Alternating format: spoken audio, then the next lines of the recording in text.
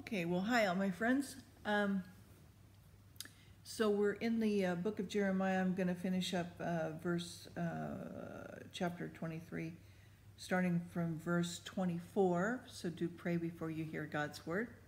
And my beginning videos for this day, I left an explanation of how the Quran was put together. And two pictures, one of me and Juliana having dinner. So that was fun last night. And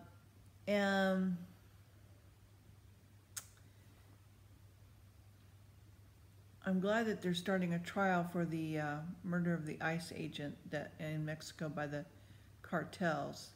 It's about time. It's only been like, what, 6-7 years or something? Anyway,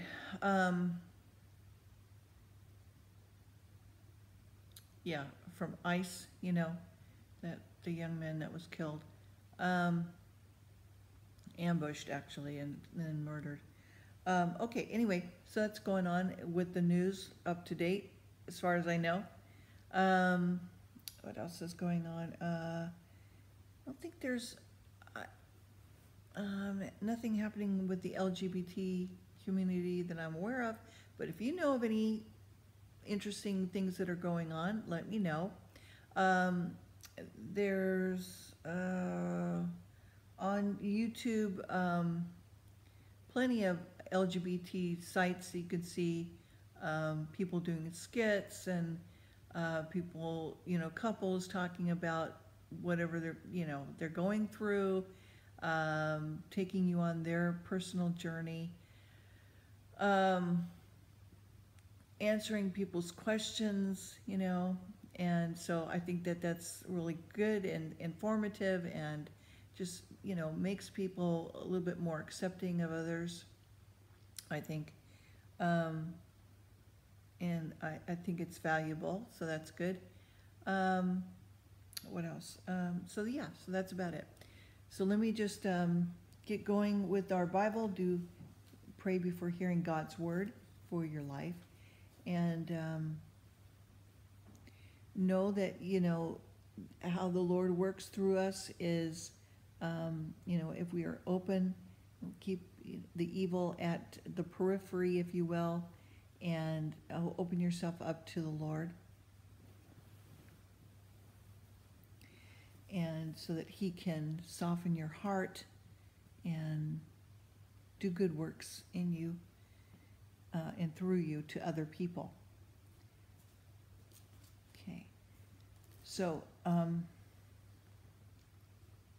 we ended up in verse 24. So, can any hide himself in secret places that I shall not see him, saith the Lord? Do not I fill heaven and earth, saith the Lord. Okay, so I've heard what the prophets say, that the prophecies lies in my name, saying, I have dreamed, I have dreamed. You know, I had this dream, you know, God told me this. Okay. How long shall this be in the heart of the prophets that prophesy lies? Yea, they are prophets of the deceit of their own heart. And remember what the Lord said about our hearts. Which think to cause my people to forget my name by their dreams, which they tell every man to his neighbor, as their fathers have forgotten my name for Baal. The prophet hath dreamed a dream. Let him tell a dream.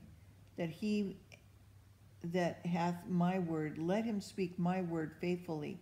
What is the chaff to the wheat, saith the Lord?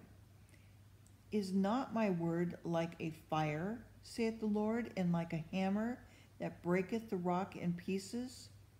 Therefore, behold, I am against the prophets, saith the Lord, that steal my words, every one from his neighbor. Behold, I am against the prophets, saith the Lord, that use their tongues and say, He saith. Behold, I am against them that prophesy false dreams, saith the Lord, and do tell them, and cause my people to err by their lies and by their lightness. Yet I sent them not, nor commanded them. Therefore they shall not profit this people at all, saith the Lord. And when this people, or this prophet, or this priest shall ask thee, saying, What is the burden of the Lord? Thou shalt say unto them, What burden? I will even forsake you, saith the Lord. As for the prophet and the priest and the people that shall say, The burden of the Lord, I will even punish that man and his house. Thus shall ye say, every one to his neighbor, and every one to his brother, that hath the Lord answered, and what hath the Lord spoken? And the burden of the Lord shall be mentioned no more, for every man's word shall be his burden. For ye have perverted the words of the living God, for the Lord of hosts and God. Thus shalt thou say to the prophet, That which the Lord answered thee, and hath the Lord spoken. But since ye say, The burden of the Lord, therefore thus saith the Lord, because ye say this word, the burden of the Lord that I have sent unto you, saying, Ye shall not say, The burden of the Lord. Therefore, behold, I will utterly forget you, I will forsake you, and the city that gave you and your fathers, and cast you out of my presence. I will bring an everlasting reproach upon you, and a perpetual shame which shall not be forgotten. Okay, so be good and bad figs. The prophet foreshadows the restoration from captivity and the desolation of Zedekiah and the residue of Jerusalem, chapter 24. So the Lord showed me, and behold, 2 baskets of figs were set before the temple of the Lord. After Nebuchadnezzar, king of Babylon, carried away the captive of Jeconiah, the son of Jehoiakim, king of Judah, and the prince of Judah, and the carpenters and smiths from Jerusalem have brought them to Babylon. 1 basket had very good figs, even like the figs that are first ripe, and the other basket had very naughty figs, which could not be eaten. They were so bad. Then saith the Lord unto me, What seest thou, Jeremiah? And I said, Figs, good figs, very good, and the evil, very evil, that cannot be eaten. They are so evil. Again the word of the Lord came unto me, saying, Thus saith the Lord, the God of Israel, like these good figs, will I acknowledge them that are carried away captive of Judah, whom I have sent out of the place of the land of the Chaldeans, and their good. For I will set mine eyes upon them for good, and I will bring them again to this land, and I will build them and not pull them down. I will plant them and not pluck them up. I will give them a heart to know me, for I am the Lord, and they shall be my people, and I shall be their God, for they shall return unto me with their whole heart. And as for evil figs, which cannot be eaten, they are so evil, surely thus saith the Lord, so will I give Zedekiah the king of Judah and his princes and residue of Jerusalem that remained in his land, and them that dwell in the land of Egypt. And I will deliver them to be removed to all the kingdoms of the earth for their hurt to be reproached, and a proverb, a taunt, a curse, in a place where I shall drive them.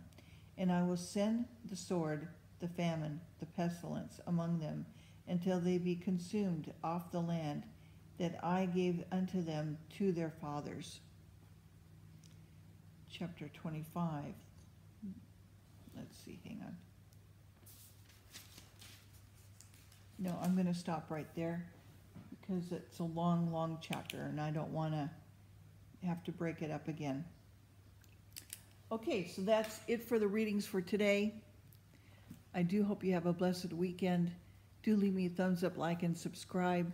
Leave me comments. Again, I really would like to get to know you. And I do love all the other comments I've received. Be polite and considerate in your comments. And I would appreciate that very much.